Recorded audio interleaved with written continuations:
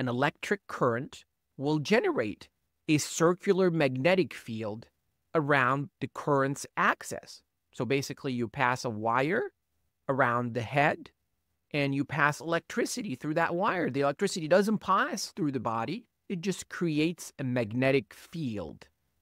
And basically, an electric current will generate that field, and that field will potentially stimulate parts of the brain.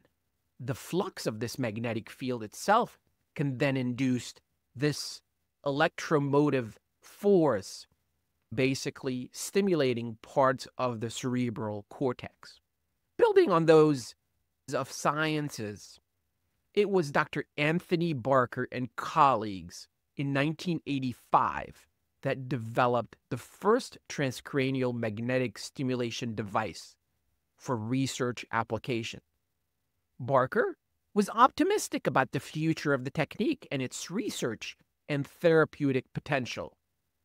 And in his original publication, he noted that magnetic stimulation of the cortex is particularly effective compared with electrical stimulation, which was the ECT, electroconvulsive therapy.